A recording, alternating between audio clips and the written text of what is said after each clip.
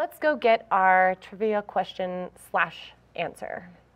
No winners today, you guys. Shame on you. Not even Sam. I'm just really been waiting for it. I thought he was going to call in today too. I really did. I was waiting for it.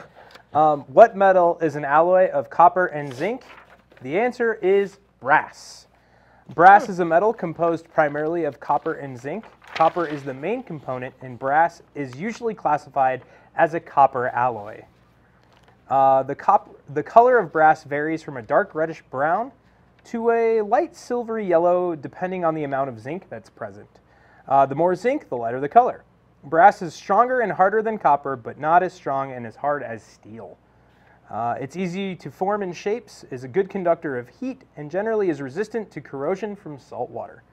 Because of these properties, brass is used to make pipes and tubes, weather stripping and other architectural trim pieces, screws, radiators, musical instruments, cartridge casings and cartridge casings for firearms.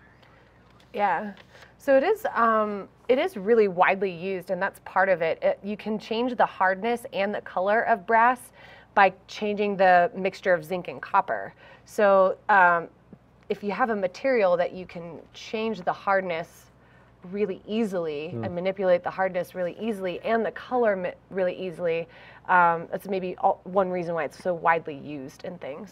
Right, just a lot of application then, right? Mm-hmm, a lot of application. One of the other properties I think that is useful with brass, I don't know if you touched on this, but it's apparently I think it's very low friction. So that's why you often see it, aside from kind of decoration, like maybe you want a brass doorknob because it looks nice.